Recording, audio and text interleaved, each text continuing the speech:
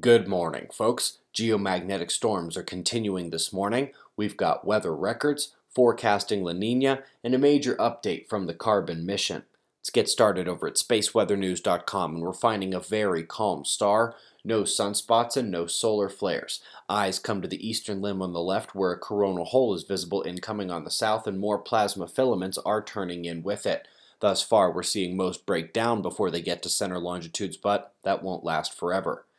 The southern coronal hole is up next because the northern opening is departing our view today. We are still inside its fast solar wind stream of particles, which has allowed telemetry to remain intensified well above average going into a third day, and indeed the third day of storm conditions as well, likely the last until the next stream.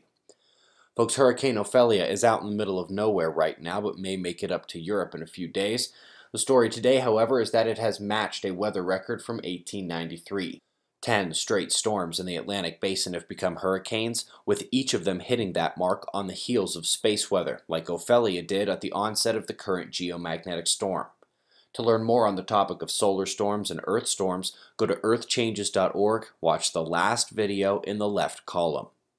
Up next, observers know we forecasted return of La Niña last winter back when we saw the peak of El Niño, but now we are inching closer and all official forecasts have La Niña watch in their scopes as well, albeit a weak one coming in their models. And lastly, folks, the Global Carbon Mission has proven that the cause of the record carbon spike in the atmosphere the last 2 years was El Niño. They say the extra drought and heat triggers the release of massive CO2 stores, and obviously this is a much faster process than ice melt.